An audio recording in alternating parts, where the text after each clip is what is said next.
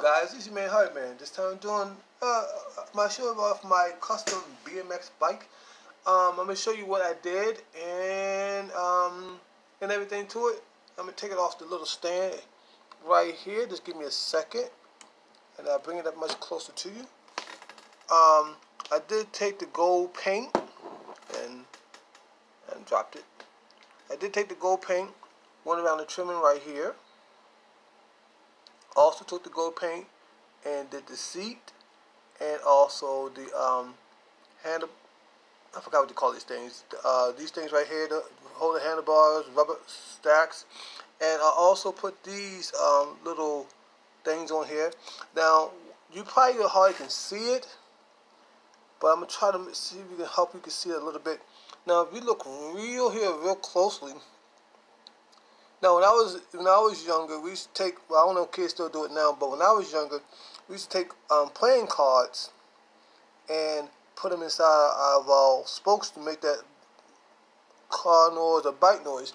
Now, I don't know too many people know about SH Figure Arts figures, but I have an SH Figure Arts figure, and it's a Harley Quinn figure, and she comes with a bunch of accessories, and one of the accessories that she comes with was a playing card, and the playing card did have a Joker on it. So what I did was I took the little playing card, I stuck it into the spokes right there. I hope you can see that. I'm hoping you can see that. I'm trying to make sure I put pictures at the end so you can see it. So I put the playing card inside the spokes right there. I didn't want to glue it because I didn't know I was going to take it back out now, but it kept on falling out a little bit, so I just took the super glue and put that in there right there. And then to top it all off, I took these little strings right here. Now I got these tiny strings. They're kind of stretchable. You can pull on them, but don't pull them now because the glue's still drying, and I don't want to pop off. But I got these from the dollar store, and I'll show you what the sheet look like.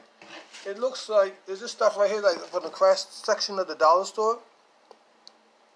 You see, that's what I got. And I just took the little strings and put that on there just to give this little bike a little bit of flair and everything.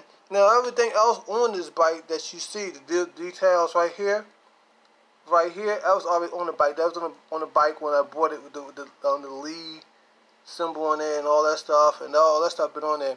That's pretty much all I did was that and the seat and all the things. And it comes with this stand. I buy a lot of these bikes. I try to get as many of these bikes as I can. They're not really pricey. They're like $6, something like that. They can go pricey. Depends what it is. But I just wanted to give it my little spin to it. So just tell me what you feel about it. The bike, is this the one that's made out of diecast? I think this is the one that's not made out of diecast, but it do have some diecast parts on there. Just tell me what you think about it and everything. And thank you for checking out the channel. Thank you for subscribing. Thank you for your comments and everything. More good things coming your way on this channel. Thank you for the support.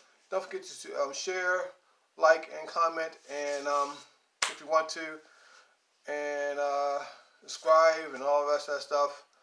And everybody have a good day, good night. Enjoy your collection. Hype Man is out.